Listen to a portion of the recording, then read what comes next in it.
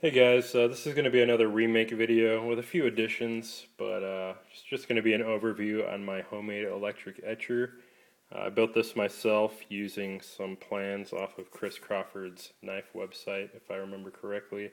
And he had a schematic listed. I kind of took that as a base and made a few changes, spruced it up a little bit, but nothing too complicated or super special.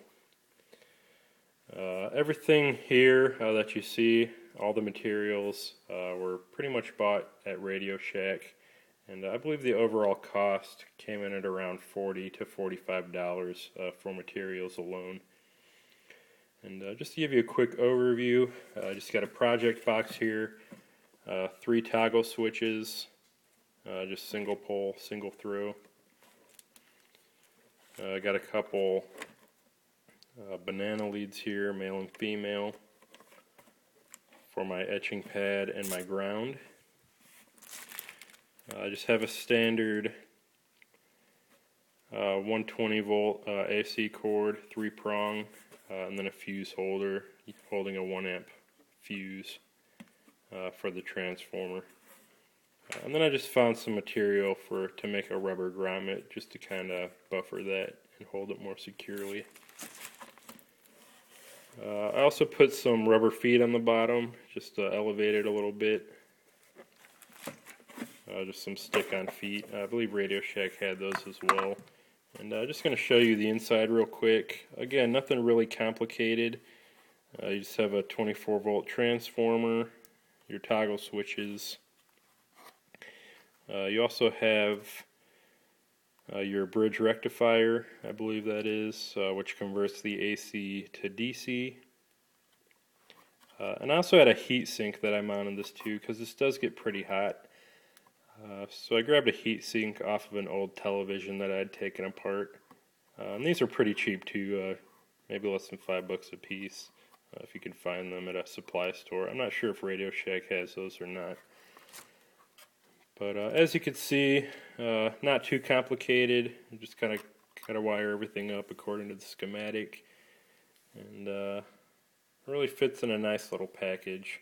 I could probably even find a smaller box to put this in, but this one works very well.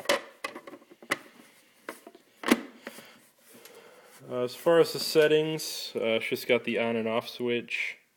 Everything is labeled. You have your switch to switch the bridge rectifier to give you AC or DC output. And this is one change that I made. I went ahead and tapped the center of the transformer. So I have a 12 volt setting as well as a 24 volt setting. So kind of a low and high.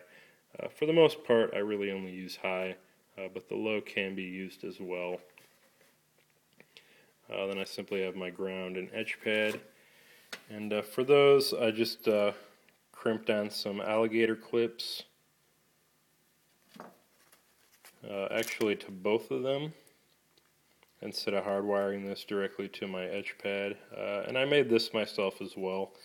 And this is simply a piece of 3/8 inch mild steel that I ground into a little rectangle. Tapped it for a small screw so that I have something to clip my lead onto. And then it's just screwed to an oak dowel rod for a handle, and I have my felt pads rubber banded on there for my etching solution.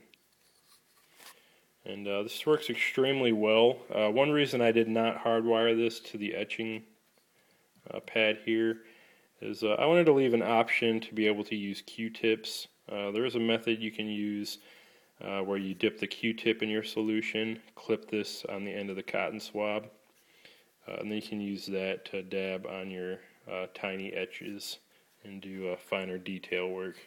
I have used that in the past. It does work quite well, but I think I get the most consistent results from my etching pad. And I'm just going to show you an example real quick of a stencil. This is my maker's mark using the logo that I designed. These are a little dirty, have some rust on it, just from the salt solution mixing with the steel. But still very effective nonetheless. I could probably wash these off with some mild soap and water. And these are pretty tough, pretty stable, so You don't have to baby them or anything. I had these made by Ernie Grosbich of Blue Lightning Stencils, I believe they're called. And I think his website is erniesknives.com. Great guy, very good service, quality product, and very fast. So that's an example of the stencil. I'll show you real quick an example of how good this works. That's another stencil I had made. As you can see, I can focus in here. It's very crisp, very clean. Get a nice consistent etch. And this is actually, I could feel this with my thumb. It's pretty deep in the steel, and I use the AC current to darken that. Then on the other side, we have my logo using the stencil that I just showed you. As you can see, that's pretty deep in the steel as well. I could definitely catch my thumb on that. This was not darkened, and that's pretty much what you're going to expect from using the DC only. And I believe it's the DC that etches, if I remember correctly, and the AC that darkens it.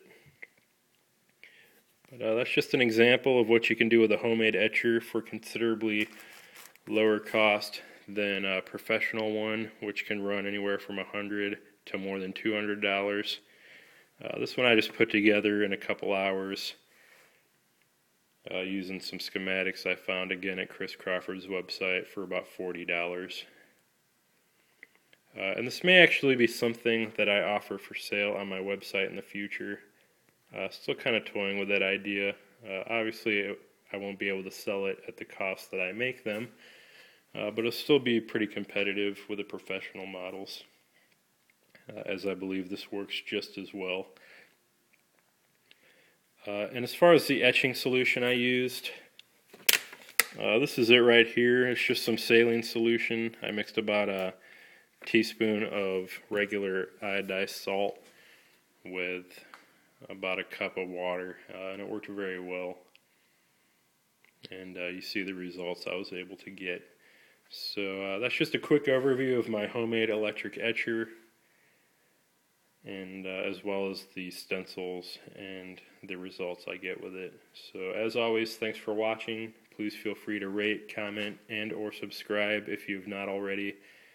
And as always, there's plenty more knife making related videos to come, so stay tuned.